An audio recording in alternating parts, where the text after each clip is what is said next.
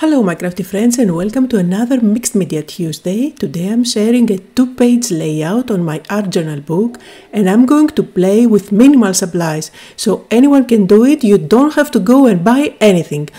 I'm going to show you how to make the background using acrylic paints and I will make my own focal points and color everything with watercolors. So let's start. I'm working on my small art journal by Dylusions. The pages on the Dylusions journal are quite thick and they take any type of medium nicely, so I never really use gesso to prep the pages. But depending on your pages, maybe you want to try gesso before you apply acrylic paints. Now, any type of acrylic paints that you have at home would work for this technique. I'm going to use 2 shades of blue, a darker and a lighter one. And if you are wondering, I'm working with paper Archie paints. The exact colors are Mermaid and Captain Peacock, but really any type of acrylic paint would work for this technique. Just add a blob of a lighter and a darker blue and just go for it with your brush. I'm going to mix those colors directly on my pages. I'm starting with a darker shade and then I'm going to mix on top the lighter one. These paints do dry quite quickly. And when you try to blend them together directly on your page, you will get lighter and darker areas. That's exactly what we want. We don't want to have a solid color. This is going to give some variation and interest on our background. And I'm going to repeat the same process on the other side. I dip every now and then my brush in the water. This is going to help my paint to spread evenly and quicker. But keep in mind that if you have gesso underneath, you are going to save a lot of paint since the paint isn't instantly absorbed by the pages. Also notice that I mainly go up and down. I don't go left or right or diagonally. It's just the style and the look that I love, but you can do whatever makes you happy. For the next step, I'm going to apply some paint over the stencil. You can use any stencil that you have at home as long as it is quite generic. Patterns like this one can be used on every project. If you don't have a stencil, there are many things in the house that you can grab and work with them for creating patterns. So for example, you can grab a lace and apply paint over the lace. It's going to give you beautiful results. Now notice that I'm going for a very subtle pattern there. It is mainly going to be visible when I apply that paint over the darker areas. This is exactly the look that I'm going for. I don't want my backgrounds to be super busy. It may be not so visible with all the lighting that I have on my studio right now, but you will be able to see that pattern in the close-up photos at the end. I'm also using the darker shade of blue that I used for the background to add some splashes. And then I'm going to use my heat tool to make sure that everything is completely dry before I move on to the next step. I want to make sure that all those splashes are dry. And you can see here a close-up look of how the background looks up to now. Now I'm going to bring in my gesso. This is thick gesso. If you don't have gesso, you can always use white acrylic paint.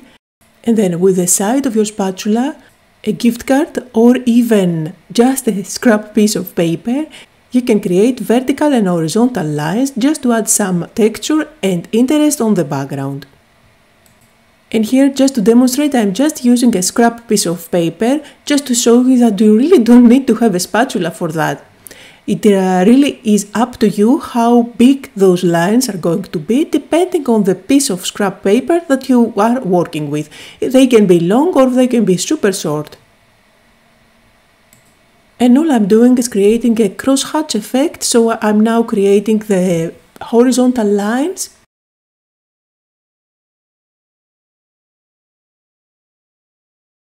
This technique can be done with any color that you like. I went with white just because I like to introduce highlights on my backgrounds.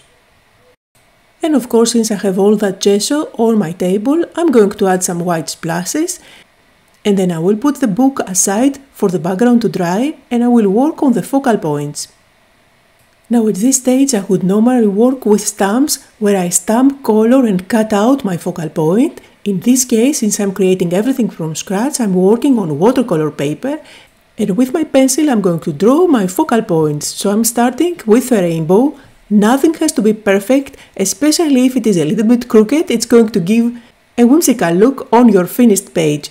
just try to make it imperfect, you will see that it's going to work at the end. I'm going with 6 colors for my rainbow. You can have a monochromatic rainbow if you wish. You can use any color that you want for your rainbow. Remember, this is your page and you can do whatever pleases you. I will also draw fluffy clouds as well as flowers to dress up my page. These are really basic designs that anyone can draw. Again, remember, nothing has to be perfect. Just go for it, trust me, they are not difficult designs and you will be super happy at the end. However, if you feel quite insecure with your drawing skills, then you can always print out something from the internet and use it as a template. Once you are happy with all the elements that you draw, you can grab your coloring mediums, color them and then cut them out if you want to. I decided to cut out everything first and then add color. I'm going to work with watercolors and I didn't want to have colors bleed in one another. So in the case of the rainbow, I am going to cut out every one of those bows separately. This is going to give me the opportunity to separate them somehow on the finished page so that I can have a gap in between those colors. It's not something that you have to do, just how I imagined my page. Now you can always go and color everything with your colored pencils, this way you will not have any bleeding. But in any case, before you start coloring all those elements, just make sure that you erase all those pencil lines that we did while we draw them. So here you see I thought, oh, I need a heart, I just draw the heart and cut it out. Then you will see that I am going to draw a few flowers as well as some leaves. And you can go with butterflies for your page. The sky is the limit here. You can even draw a balloon to use on your sky. Just be creative and create fun elements to dress up your page. And of course, if you have dies that cut out hearts, clouds, leaves and flowers, you can by all means use them as well. I just wanted to create something completely from scratch here today, just to show you that it is possible to create art journals, beautiful ones, without buying everything that is out there. I know that I have lots of products and I always introduce new products to my audience just because I do have a channel and I don't want that to be boring. However, keep in mind, you don't have to break the bank. Now let's bring all those elements to life. For that you can use any coloring medium that you have. You can go with acrylics. I'm going with watercolors. These are brushes but they really have watercolor in the barrel.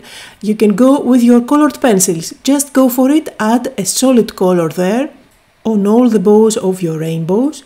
And I'm going to show you later on when we stick the rainbow together a little trick to make it look dimensional.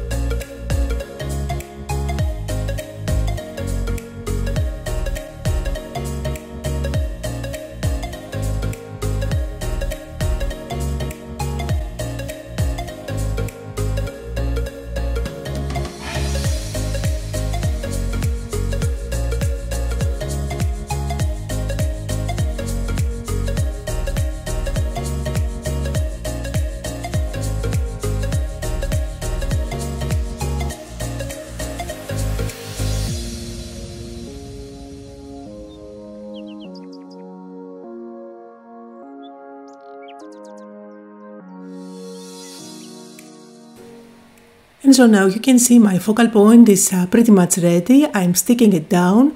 If you follow my videos, you already know that if I have elements that are going through that fold, I like to cut them out and then puzzle them back together. I have found throughout the years that this is the safest way to go, since from opening and closing the books again and again through the years, they tend to lift at the center.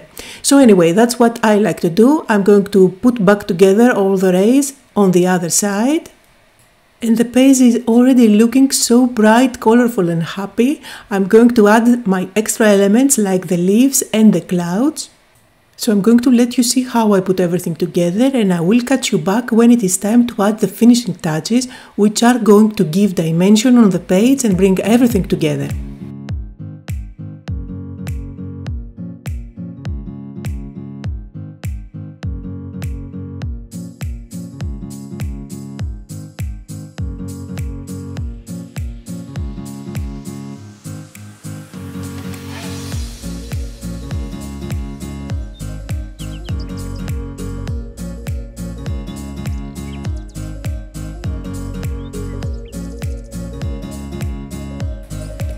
So at this stage everything is down. I did use my scissors to cut out any excess paper, and I'm going to do some stamping of the background. This is something that I wasn't planning to do in the beginning, but I thought it was looking quite plain. For that I'm using just a text stamp that I had in my stash. I'm working with archival ink here, but you can use any ink that you have at home that is slightly darker than the background. And now I'm going to bring in my thin black pen, and I'm going to draw some sketchy lines around all the cutouts, around the flowers, around the leaves, the clouds, but for the rainbow I'm only going to draw a line at the bottom of each and every one of those bows. This is a little trick that I'm doing for the rainbow, and you will see why in a bit. And as I'm doing that, I'm going to let you know a little bit about my whereabouts this summer. Just like every summer, I take things slower. I don't post as much. However, I promise you my YouTube channel is not going to die. I will make my best to put up at least one video every week. This is actually something that I do every year. It really helps my creativity to stay away from my craft room for a while and enjoy vacations and the sea. I am going to have lots of scheduled videos, however, so I may not answer on any questions immediately the same day, but I will make sure to check out all the comments every day while drinking my morning coffee by the sea. So anyway, I'm using my pen here to create kind of a border. I always like to have a border on my pages. I like how it frames my art, and this time I'm going with a very simple one, just drawing some sketchy lines around the project, and I'm going to draw two lines which are not going to match completely, so they are going to add something extra on the edges. And now it's time to bring the white gel pen. With this one we are going to add the highlights everywhere, on the leaves, on the flowers, on the little heart, and for the rainbow I'm going to add the white line at the top of each one of those bows. So you have a black line at the bottom and a white line at the top. This gives the illusion that it is quite dimensional. When you see the close-up photos you will understand what I mean. Also notice that I used my black pen to draw some droplets, some raindrops from the cloud, which I did color in with my white gel pen. I'm also adding some details around the border. And at this stage I realized that my flowers don't have a center, so I just cut out tiny little circles for the centers. I did color them again with yellow watercolor. And really, when I kind of finish a page, I can go on and on with little details here and there forever. I would say it is my favorite process from the whole art journaling thing. Adding the shadows, the highlights, the little details here and there, that really makes a difference on a project. So again, here I'm using my watercolor brushes to go over some shadows on the clouds just to make them more prominent. Just remember, don't be afraid to play with shadows, it really helps those elements to come to life. Now the clouds look even fluffier. And finally, let's add a quote. I always like to go with motivational quotes. And lately I am using my label maker to print them out. Of course, you can print them on your printer machine from your computer, or you can even just write it down if you like your handwriting. I always like to combine small phrases with a big bold word that really emphasizes the meaning of this page. So in this case I went with rainbow. And again, remember, if you don't have alphabet dies to cut out the letters, you can use an alphabet stamp if you have one, or even write it down with your own handwriting. I always like to outline the quote with a black marker, as well as add highlights on the big letters. And to finish it off, I just spread it a few gems along the rainbow. So that was the project for today. I hope that you had fun, that you got inspired, that you will try to create a page from scratch, creating your very own focal points. Just like always, down below in the description area, I will have a list of the actual supplies that I used for today. Don't forget to like the video, to leave me a comment, and also subscribe if you haven't done so already. Thank you all so much for joining me today, and I hope you'll all have a lovely day.